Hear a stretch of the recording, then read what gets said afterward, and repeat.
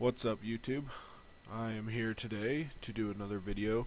I haven't done really very many at all, but this one I'm going to be doing on Handbrake, which is a video compression program. It allows you to take your videos and compress them down into a storage manner that is really good for media servers or small devices like iPhones and whatever type of video media player you might have.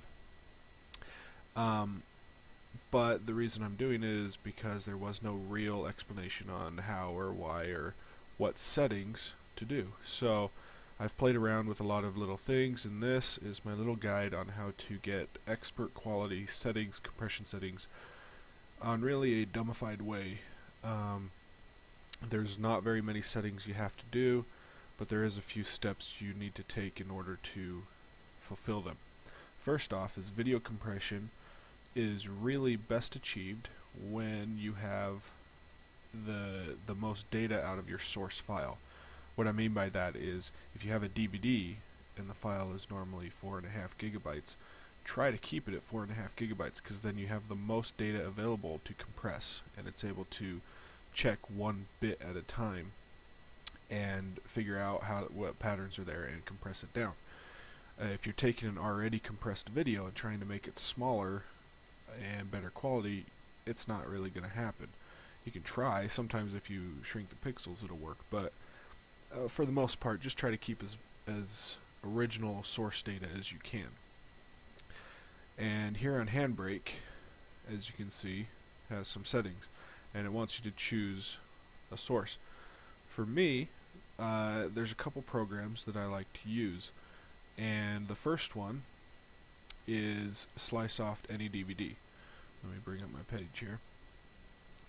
The reason I like SliceSoft is because it does DVD and Blu-rays.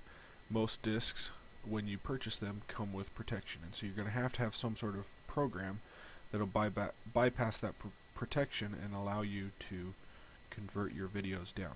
Now this is supported by law. It's not copyright infringement because you have the right to back up your DVDs and your media. It's personal use and private use, and so getting these programs to bypass that encryption or that protection is not illegal.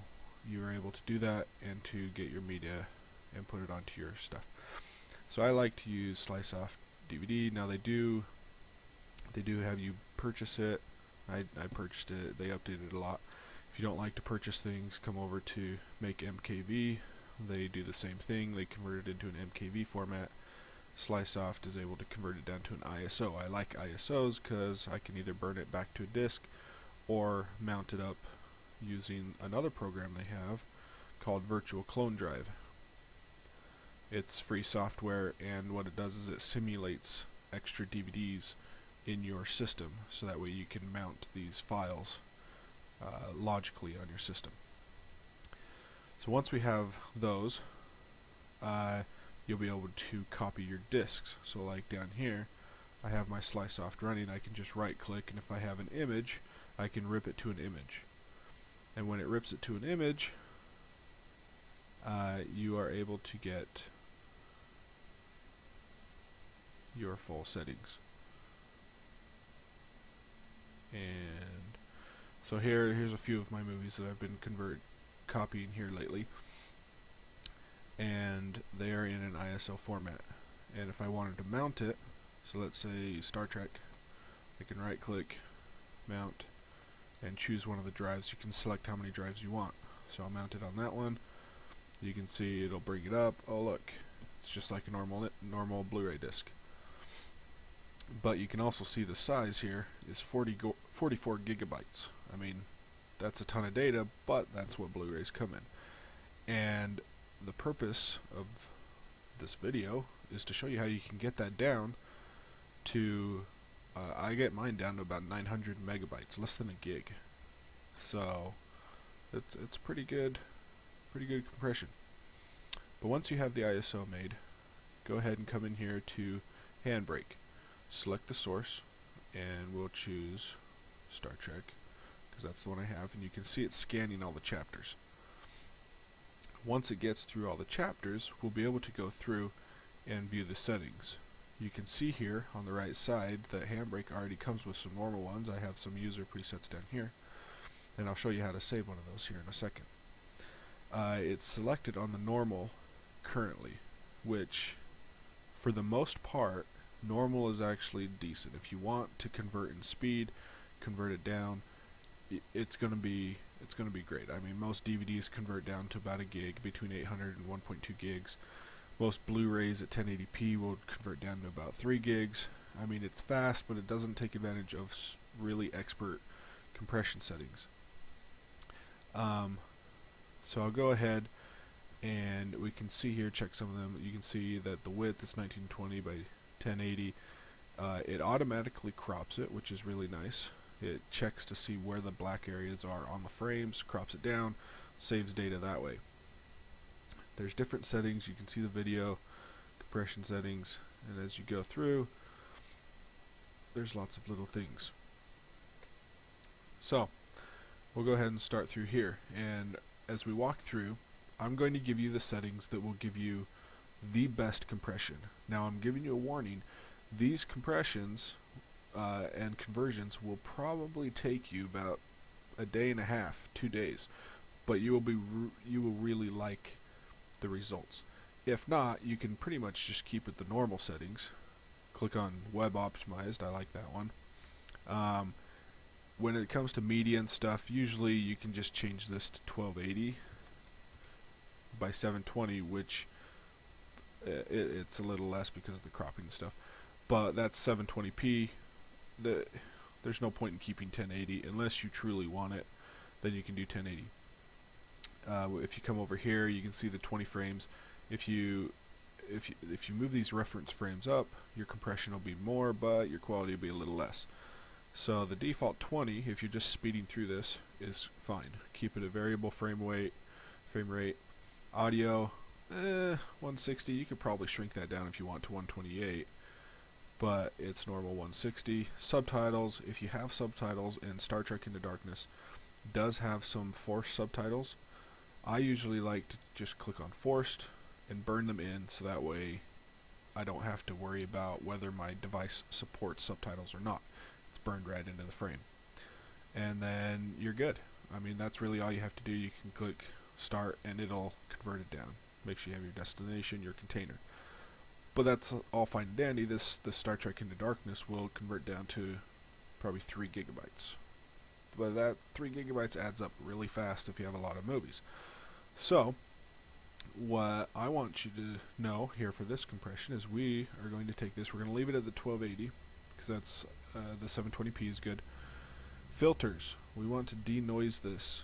As you start compressing and converting things, it tends to block up a little bit and kind of get artifacts around. So this will try to loosen up or I guess clear up, sharpen up a lot of those images and corners.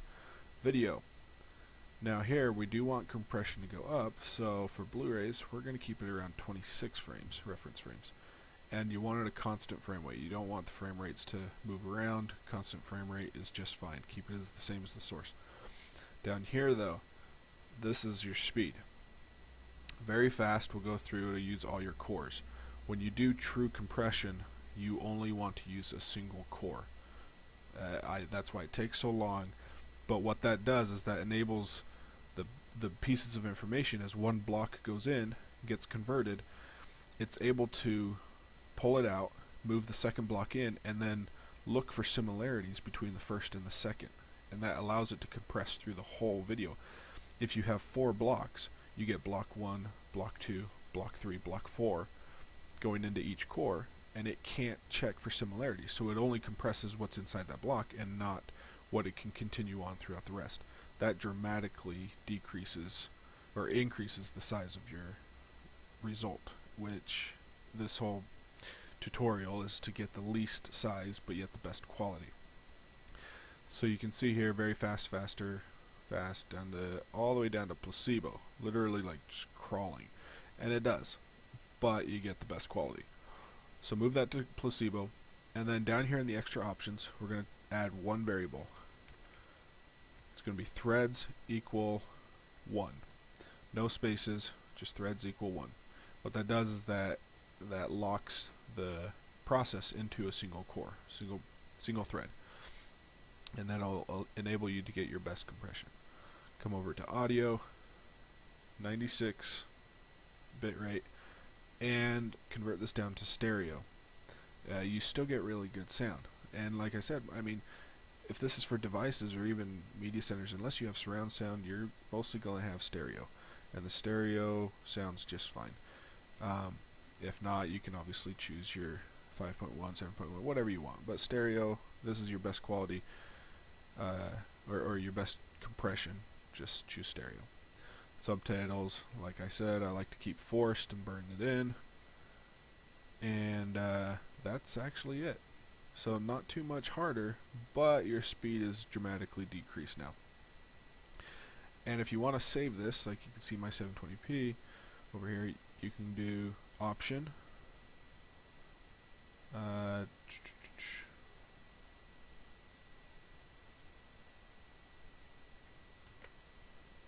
Okay, I'm sorry, it's not under options, it's actually right here, add, the biggest thing. You just click add. You can tell it to save, so YouTube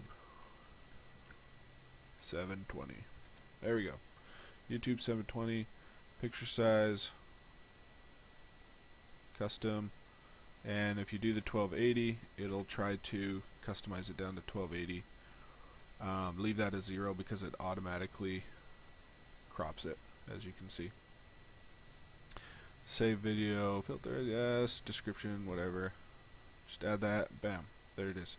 So now next time you click on it, it'll try to insert all of these things automatically.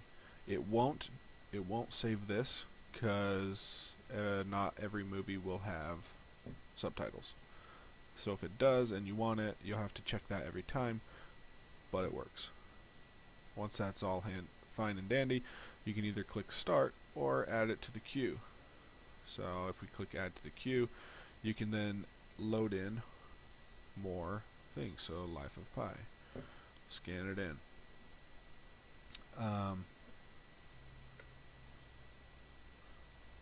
So once it loads in, you can see here that the profile is already applied to the new movie.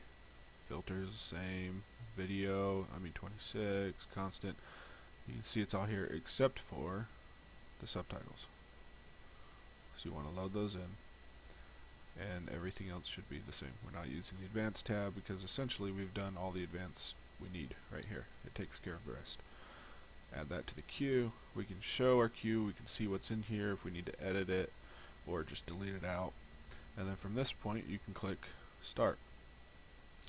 And you can see I'm doing video recording. It's recording quite a bit at 1080p video right now, my screen capture.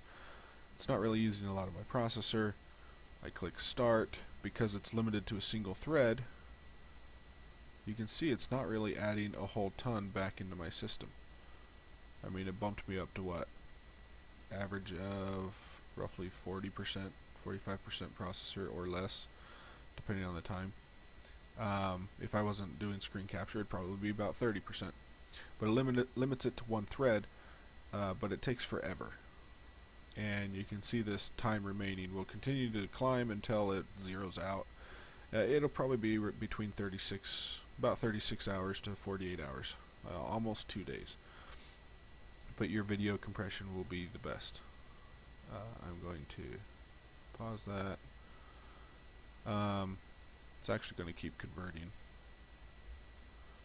Yes, I want to proceed. I'm just going to delete them because I want to show you some of the end results. I have these files, temp converted. Right here, I've already converted some of these.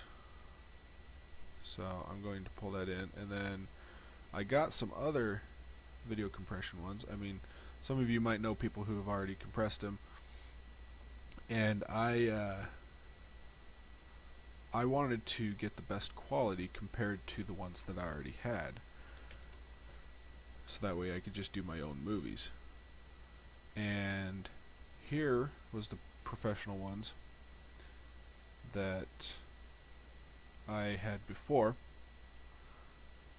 Oh, you know what? I think I just, because I canceled that, I overwrit my original one.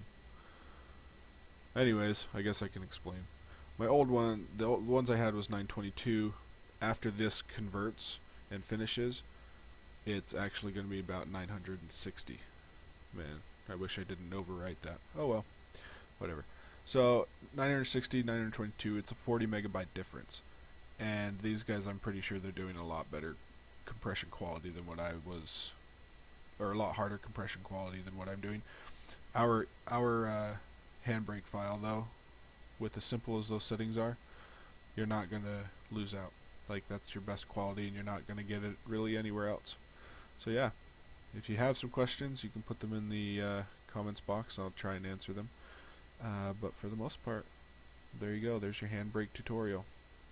Remember, save the best quality. So make MKV or Slicesoft or any others, as long as you can get original quality, best quality. And that's it. So I'm signing off. Thanks. Bye.